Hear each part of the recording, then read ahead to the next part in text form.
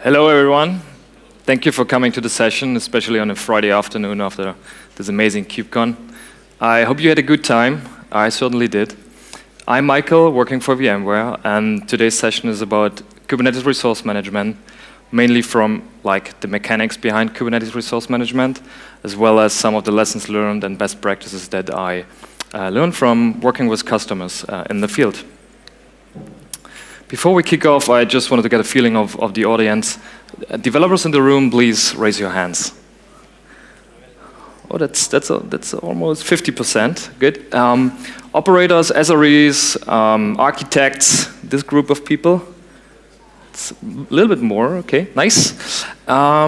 Good. So who has heard about Kubernetes resource management, the primitives? Just who's familiar with this topic? That's less people. Okay. Who's using it in production? That's more people. Okay. And who thinks it's easy to use and easy to get right? Some hands there? Okay, I don't think it's easy to use, so I'm glad you are here in this session. 2 years ago, Tim Hawkin gave a great presentation on resource management, the reason why you would want to do resource management in your cluster, but also the complexities associated with this topic, mainly from his experience of running a Borg or working with Borg, but also the primitives that Kubernetes give us when it comes to resource management, and also the gaps between Kubernetes and Borg, where Kubernetes was falling short by that time. And I thought I'd stand on the shoulders of this giant or giants and build on his presentation and see how far we've come since then and what we've learned, as well as the best practices that I typically use in the field with customers. But also keep in mind that this topic and what we're going to cover here in the 30 minutes is just a small thing in a much bigger picture of resource management. Mainly what we can cover here is capacity planning, tooling processes, change management, which all play into this huge topic of resource management. So the agenda is, or will be a short introduction, then we'll cover Kubernetes primitives as well as how they are implemented, and then at the end of the presentation we'll have best practices and hopefully time for Q&A. So this is and I'm sorry if it's not readable in the back, but I just wanted to show you. This is the Kubernetes Nginx ingress spec, deployment spec. And since this is a talk on quality of service and resource management, can someone spot what's missing in this deployment file? Just shout it out loud if you want. Great, thank you very much. There's something missing in here. So if you deploy the Nginx controller with this kind of manifest, what could happen? If you send it to the API server during admission, this deployment or pod at the end of the day could be rejected because there might be the resource quota admission controller be activated. It could be modified by the limit ranger, another admission plugin in the API server. Both of them we'll cover later. If it made it through and it's running, this pod might not get enough resources because it didn't ask for any resources, so it might be starved. It could affect other pods running on the same kubelet, so it become a noisy neighbor, for example, if it's bursty. It could be evicted by the kubelet when the kubelet comes under pressure, or it could be killed by the Linux kernel as a last line of defense.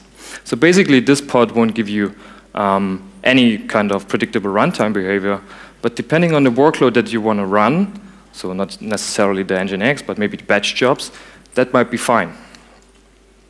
So you might ask, well, I'm running Kubernetes in production, everything is fine, so what? Who cares?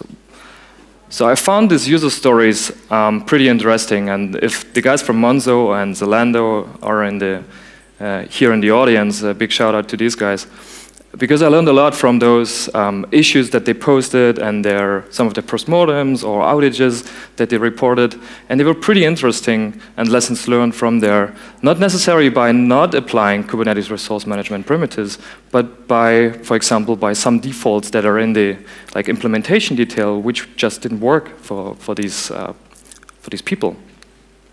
All the links, by the way, are in the appendix of this presentation. It's already online, so just have a look at the appendix. So some operating system basics first before we dig into Kubernetes. If you run a container, say you docker run hello, the Docker client sends a create command to the Docker engine. This happens in user space, and after some initialization in the Docker engine, eventually a syscall exec will be called for the entry point or command specified in the Docker file. What happens then is we switch into kernel mode, and I left out some of the details here, but we switch into kernel mode. And now the kernel takes over and creates a task struct for this command and binary that we want to run. So basically, the kernel doesn't really know or has this notion of thread and processes. What he builds in memory is a task struct, which has some properties, and I just sketched out some here, which is C groups and namespaces. Some of you might have heard already. And then it needs to find a resource to run our container or our binary. So it kicks in the scheduler. The scheduler kicks in of the Linux kernel. It finds a CPU, hopefully, and if it found the CPU, it kind of schedules the process or the task struct on the CPU, and eventually will go running and print hello world. So Linux kernel is just concerned mainly around task struct here, because I get a lot of question of, okay, this is a process and this is a thread, so what are we dealing with? Basically, we're dealing with task structs. And also, we are not dealing with containers in the sense of the Linux kernel. The Linux kernel, as of now, doesn't really have a notion of a container. It's just a set of properties in the task struct. So that might sound easy, right? Now, as a concrete example, imagine we have one CPU, and we want to run two containers, which are pretty CPU bound, so both want to keep the CPU busy. What the Linux kernel in the default scheduling algorithm, which is the completely fair scheduler, tries to do is it just wants to be fair to all the task structs it's asked to run. So it puts in a weight, a share, so to say, which you can find here, and by default that's 1024. And if the shares are equal, that's basically a sign for the kernel to give both the same amount of CPU time. Now, that's easy if just our containers want to run each a task struct or just constructed of this one task struct. But what if our container A is a little bit smarter and spins more threads in user lingo, basically meaning that it creates more task structs. Now, the Linux kernel, if we don't have a grouping mechanism, it tries to be fair to all the task structs, and now certainly we are not really fair between the two processes, because container E with the more task structs gets more CPU time at the end of the day. So 10 years ago, Google contributed C groups to the Linux kernel. And basically what that means, it kind of implemented a grouping mechanism around these task structs that now at a group level you can define your weights or shares that specify the amount of CPU time those groups get, and we're kind of back into fairness. C groups also can be used for accounting and other types of resource management. So it's not always a mechanism to, or needed for resource management. You can also just use it for some statistics and apply some statistics coverages there. But mainly we use C groups for CPU and memory and I/O control, where you can specify priorities or limits on certain resources, for example, also on PIDs, and you can do accounting. So it's a pretty sophisticated thing that we have in a Linux kernel scheduler to work with resources. Usually it's mounted in the sysfs, so the hierarchy and the interface that we can interact from userland is mounted in the sysfs. And there's two versions that exist in the Linux kernel. Version 2 has just been finalized on one of the recent Linux kernel versions. As far as I know, most of the container runtimes still use version 1 of this C group interface. Now, if you want to run a container, just to switch more into container world now, you got these flags like --CPU and -memory. For example, here we want to run busybox and execute top in busybox, and we say, just give me one CPU and 200 megabytes of memory. What ends up happening is that top in the busybox container still sees all of our CPU which are in the node, and it sees 1.8 gigabytes of memory instead of the memory that we specified. So first thing to note here is that C groups are not namespaced, so the container sees kind of all the resources on the host and not from its container isolation perspective. And second thing to note here is, and I'm going to read it for those people in the back, is since the container is kind of grouped in this C group hierarchy, which is sysfs C group CPU Docker in this case, it gets some properties that tell the Linux kernel how to regulate resources on this container. And in this case, it gets a CPU share of 1024, that's the default value, but it gets some limits applied, mainly a CFS period and quota, which are some kernel internals that mean that every 100 millisecond, evaluate the quota of this container, and if it's beyond this quota, just take it off and don't give it more time. Now, coming from a VM-centric world where we run one app per VM, we had these reservations typically that we have in the VM, like give me 4 CPUs and 4 gigabytes of memory. Here in this case, it's kind of the inverse. We specify some hard limits, some hard caps on our process, on our container, which you might get, but imagine you have just one CPU and you run 10 of these containers. The --1 CPU doesn't give you one CPU. It means basically you, at best time, you maximum get one CPU, but you could get less, because if you have more processes running, everyone gets a fair share. Also for memory, here, it will specify a limit, so it's not a guarantee, it's actually a limit that's been applied with the dash flag. And so this is some of the misunderstandings that I typically see in the field when people start with containers, that they come from this VM reservation model, now they are into the kernel model, use those flags, but actually the flags are kind of the inverse what they expect. Also keep in mind that we don't specify gigahertz or anything else here. What we do specify is a kind of a time, a quota, a period, which could vary between your infrastructures. Say, for example, you run this container on your local machine with this flag. It could be a 1.8 gigahertz machine. On the cloud, it could be 1. Whatever machine. So it's not really a megahertz or gigahertz that you specify here. And the hard limit, that's what we already covered. Just to recap this introduction here, from the Linux kernel point of view, containers are just normal processes, or task tracks to be precise here.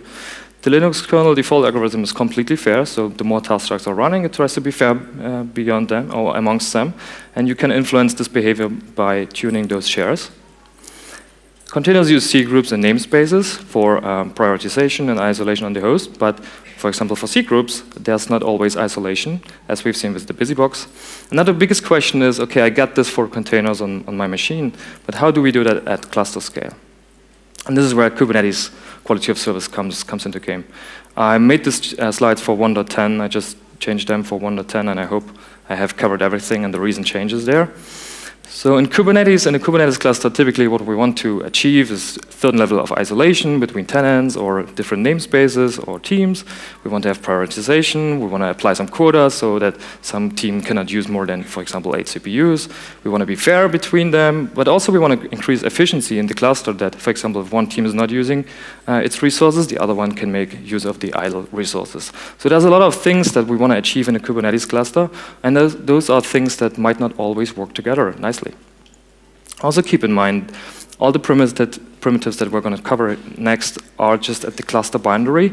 So if you have multiple clusters, you have to think about how to make this kind of resource management work across cluster boundaries.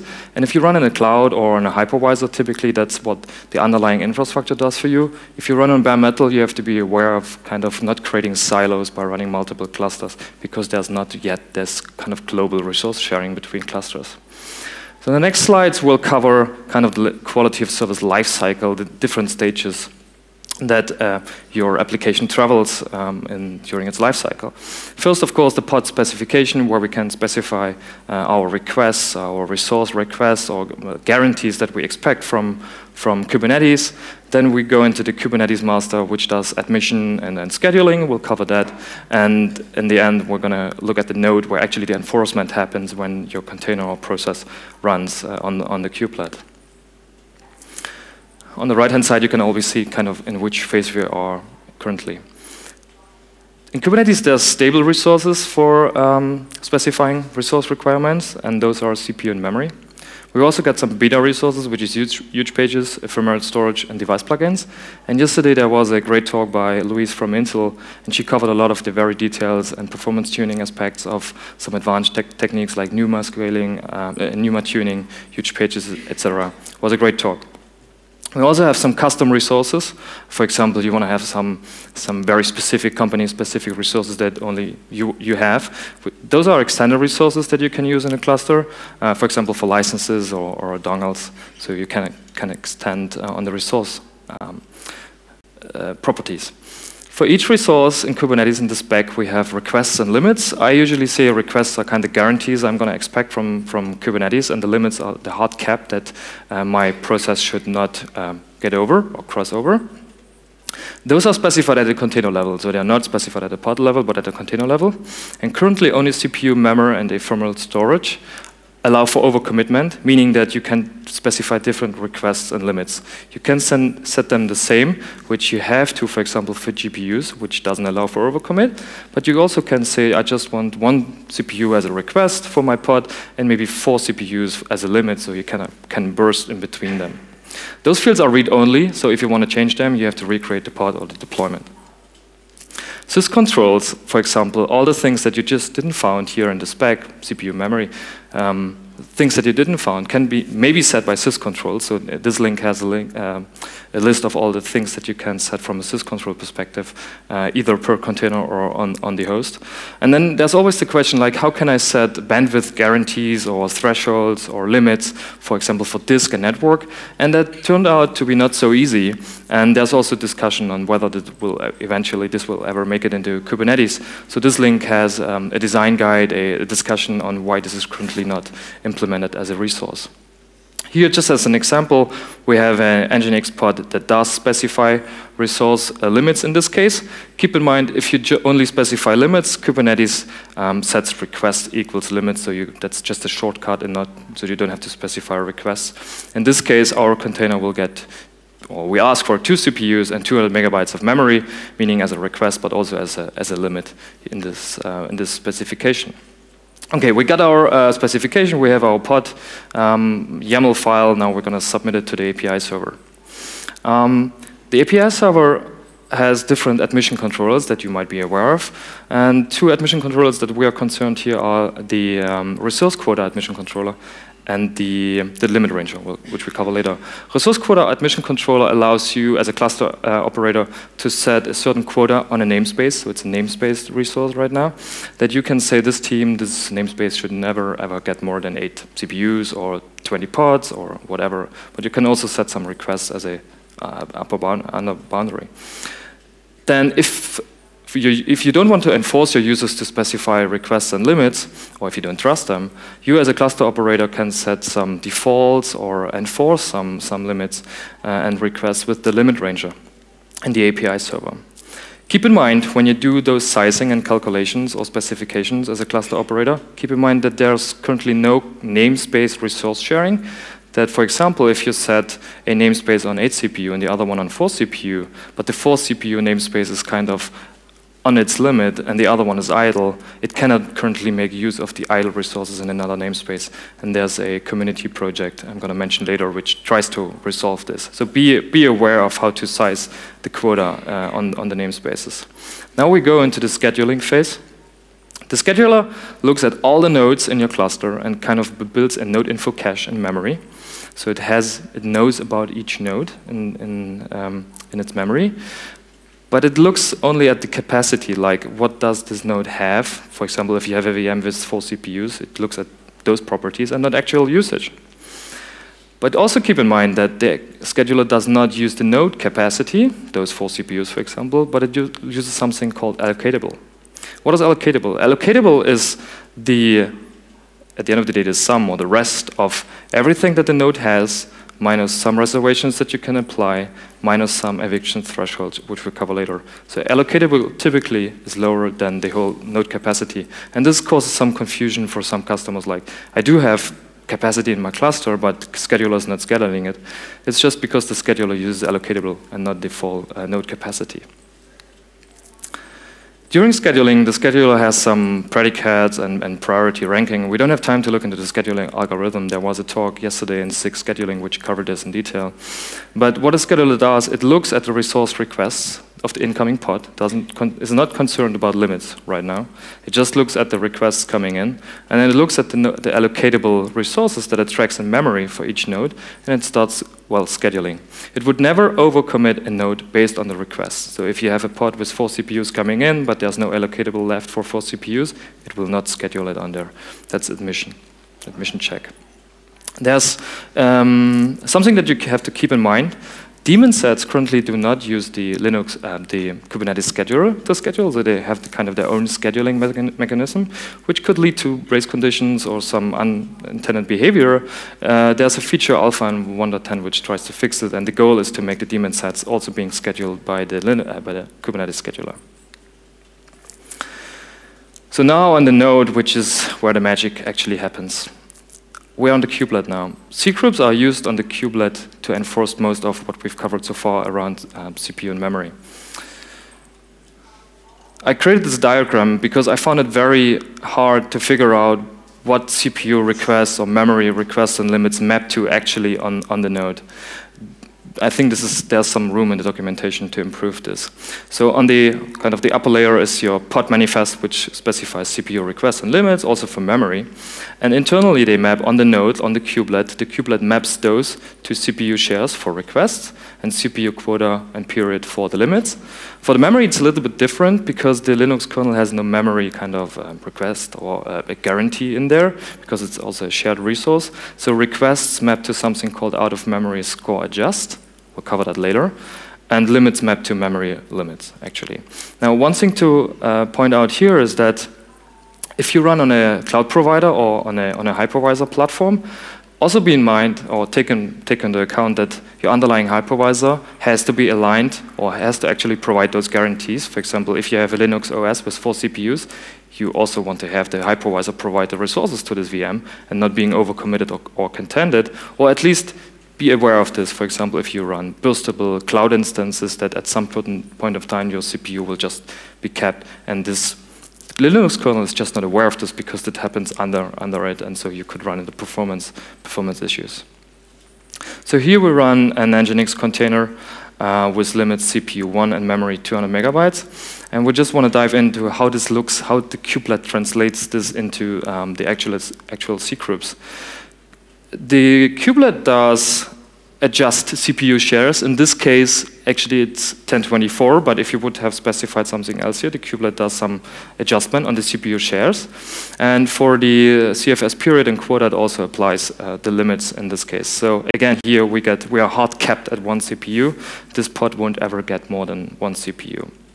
For memory, there's also applied as a upper boundary, in this case 200 megabytes. So again, here we are applying capacity limits to our pod, and as a guarantee, soft guarantee, we just have to use shares in this case. Now, it can be a little bit complicated to work with these requests and limits and figure out which kind of pod has which resource guarantees, or which one has a higher priority or lower priority. So very early quality of service classes were incorporated into Kubernetes that make it a little bit easier from an end user perspective to see which kind of resource guarantees or classes I get, but also for the kubelet to decide which pod has a higher priority or not. Those classes are derived from CPU and memory resource specifications in the pod spec. And just to give you some examples, if you don't specify anything for requests and limits for your container, you are a best effort pod, classified best effort.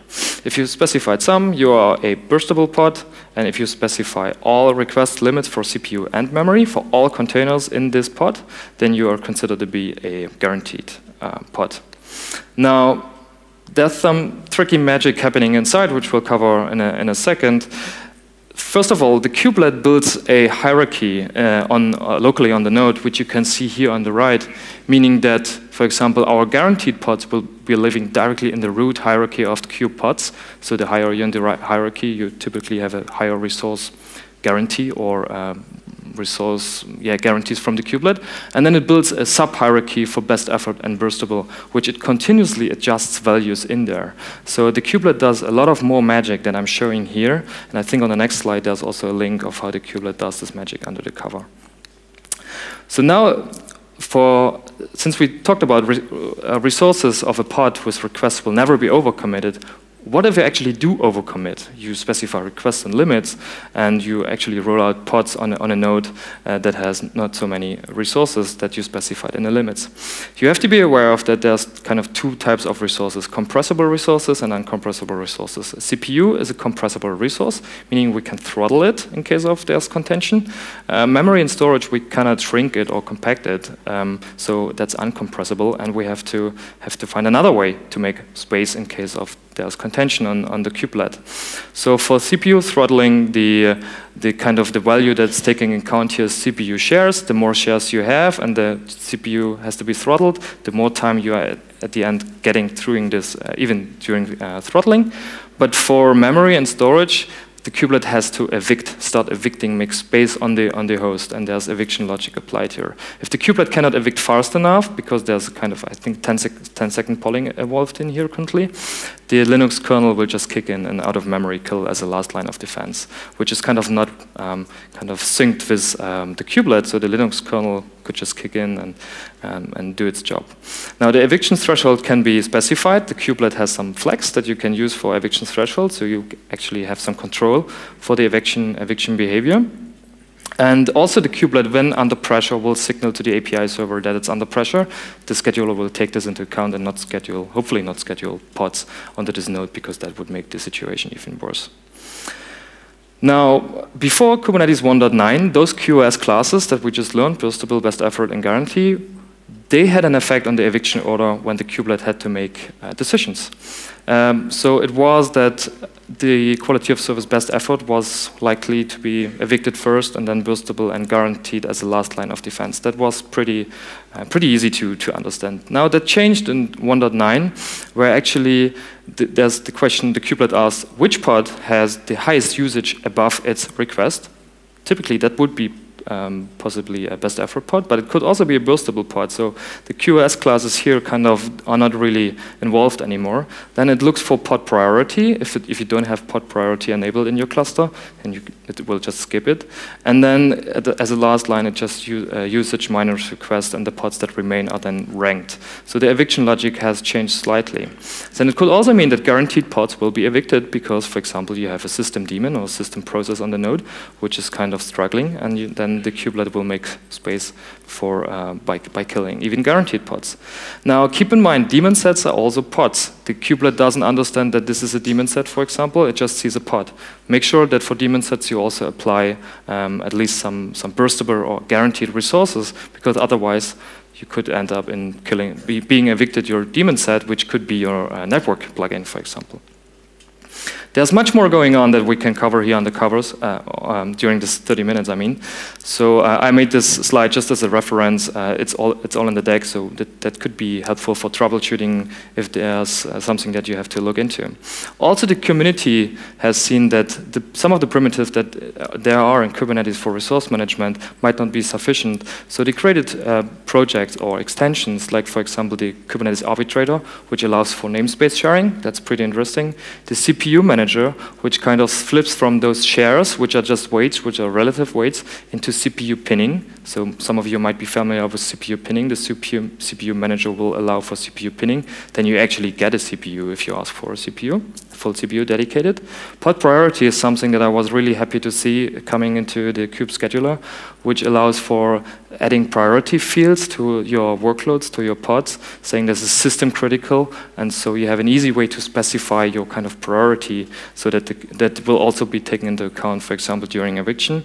And the vertical pod autoscaler is actually starting to look at the metrics, the resource utilization in your cluster, and trying to find the right requests and limits so you don't have to always watch and specify them manually. Exciting project. So some best practices from the field before we wrap up. If in doubt, if you don't use quality of service or those the primitives in Kubernetes yet, just start with guaranteed resource classes. Guaranteed won't allow for overcommitment, so you might end up in having a bad cluster utilization if you don't get the values right, but it gives you a safety net to learn and tune the system. Also enable quotas and enforce defaults in a cluster.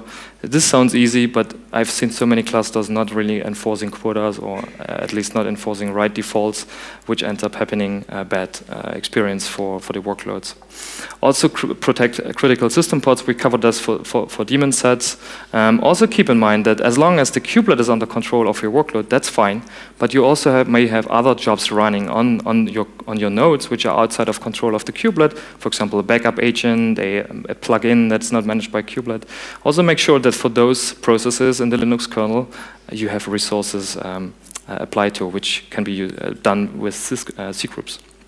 And then if you specify quality of service guarantees or requests in your pod manifest, make sure you also kind of have them early in the CI/CD pipeline, not just in production when you roll out, because this would help catching some wrong fields or entries that you have very early during the stage. Also do some stress testing, benchmarking to find the right values, because if it ends up happening in production, that's actually bad.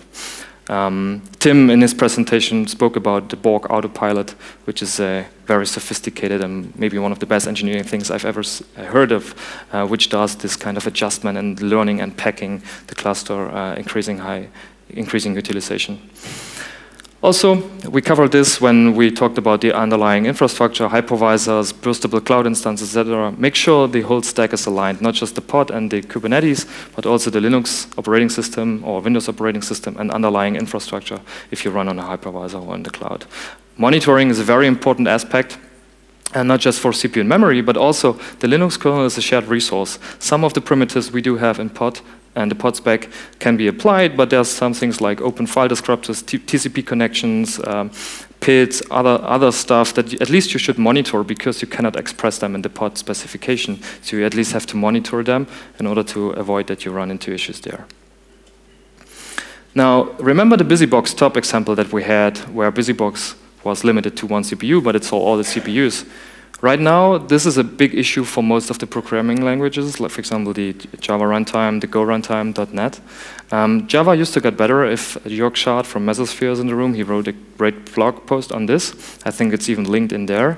So for example, for Java, you would tune the heap size, garbage collection threads. For Go, you would tune Go max procs based on the limits that you specify. I've seen environments with Go max procs not being aligned to the limits in the pod spec, which could end up having bad performance, or like Monzo experienced long GC pauses.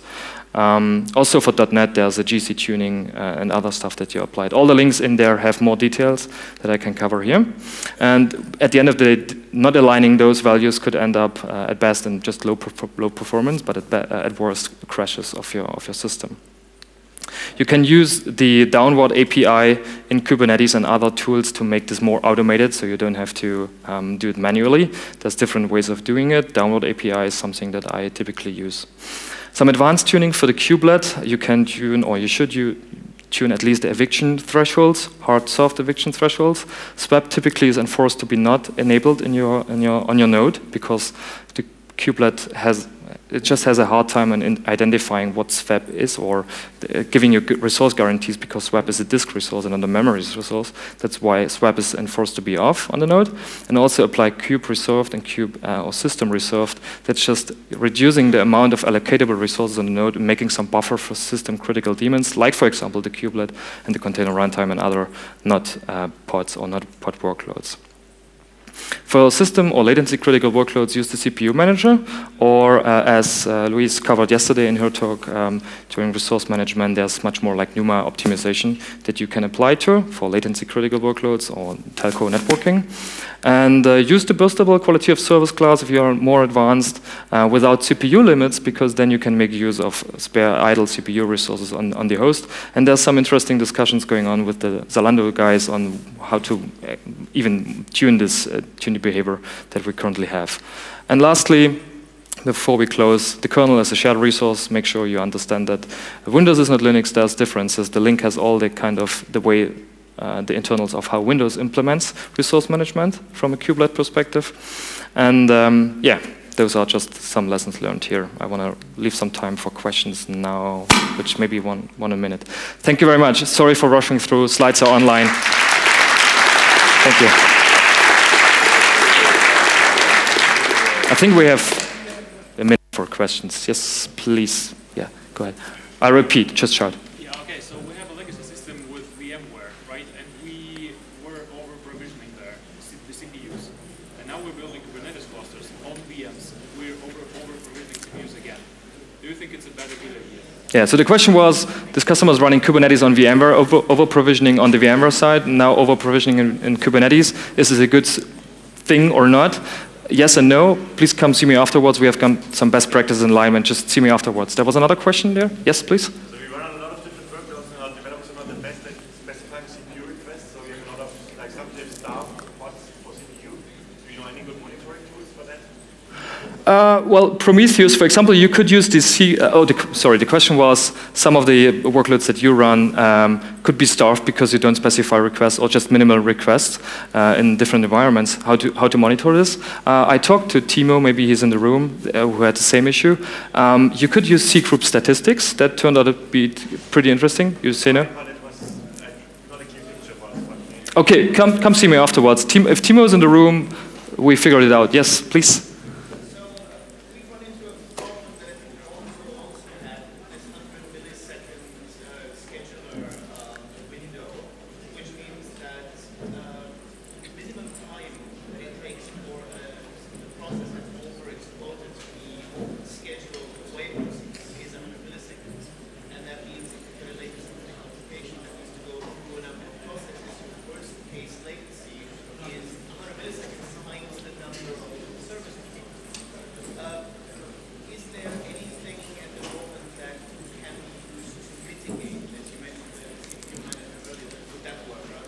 Yeah.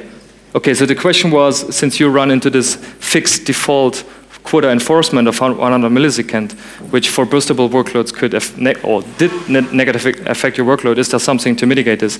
So Monzo created like their own implementation, or they kind of tuned Kubernetes in there, that they allow for changing of this value, that they reduced it. Right now it's not like in core upstream, so you cannot change this.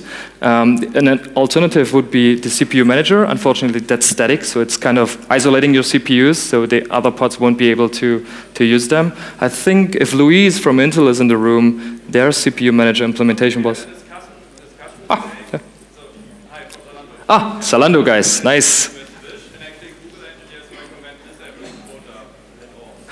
You're right. Yeah, there was Wish recommended yesterday that totally disabling quota. So even if you specify limits, the kubelet will just not translate that, and you will end up not having limits applied on the system. Now that could work, but it could also mean that if you don't have enough resource requests underneath, that there's too much pressure on the node, and you end up not having good resources. So it's currently unsolved, and there's a lot of discussion going on. There's in this presentation there was the link to the Zalando and the discussion with Wish and the other guys. Just jump in. Make your thoughts and comments, please. Thank you. Just see me afterwards if there's more questions, please. Thank you.